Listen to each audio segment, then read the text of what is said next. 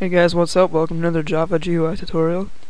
And in this tutorial we are going to explore the JTextArea component in Java Swing. So a text area is basically, it's a lot bigger than a text field. It can span multiple rows, and you can obviously type in a lot more things into a JTextArea than you could type into a JTextField. So anyways, let's get right to it here. So I think in this program it's gonna be fairly simple. If I just showed you a JTextArea, it'd probably take you like 2 minutes. So I'm gonna actually do other things too. Like we're gonna have a button that converts it into a label. So JTextArea, let's come on text area, and then you're gonna need a J button and then a J label. And I just call mine label.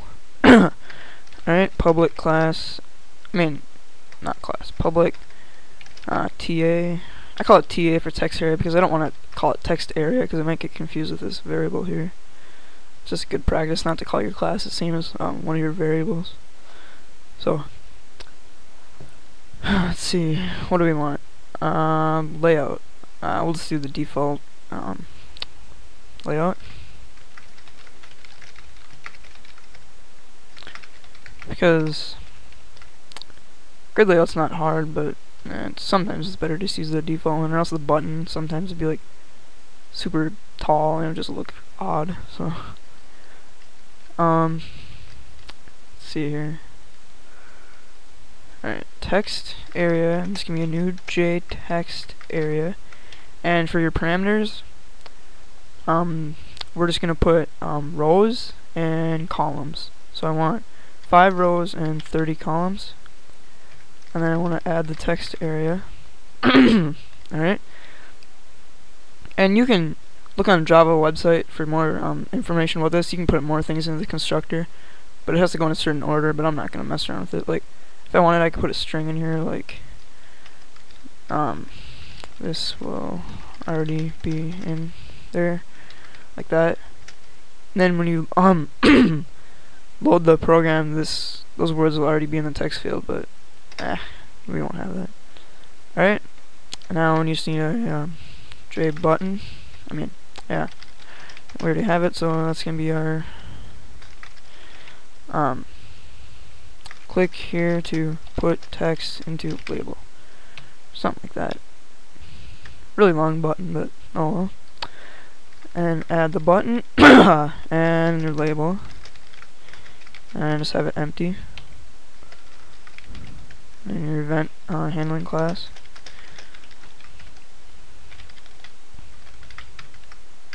This program's gonna be pretty short compared to all our other ones recently, but that's alright.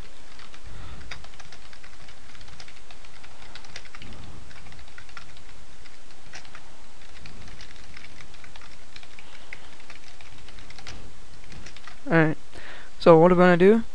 Well, we want to get the text from the text area and put it into our label. So just call it string text, and it's going to be equal to text area and then get text.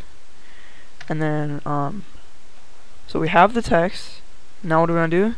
Well, we want to put label set text text. So we're setting our label equal to whatever text we got out of the text area.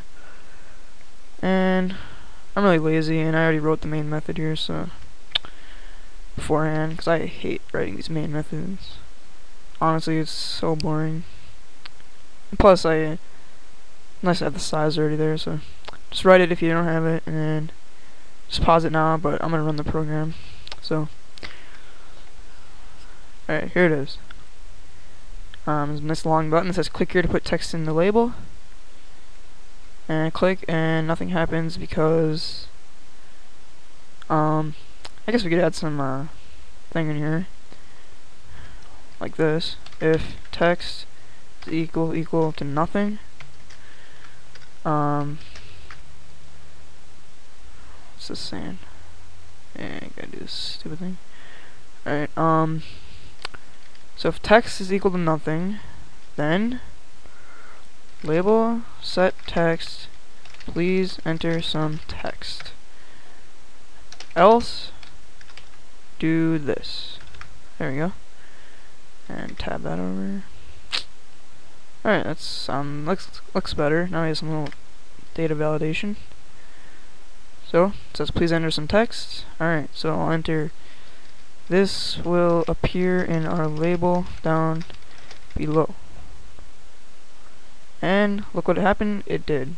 This will appear in our label down below. So you can type in anything you want. Yada yada yada, enter yada yada. And obviously a label is not the best thing to display text with, because you'd have to use them. You have to make new lines and use new label for each line, but yeah, it doesn't carry over very good, so but that's alright. Yeah, there's really nothing else you can learn about text areas. I mean, I guess I could show you like this. This is already in there.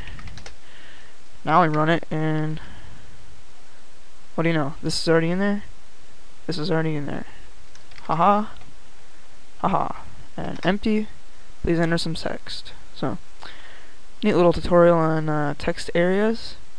They're pretty useful for like maybe if a user wants to leave like feedback on your program or something, or they have to enter like a long set of information that a text field will not be suitable for.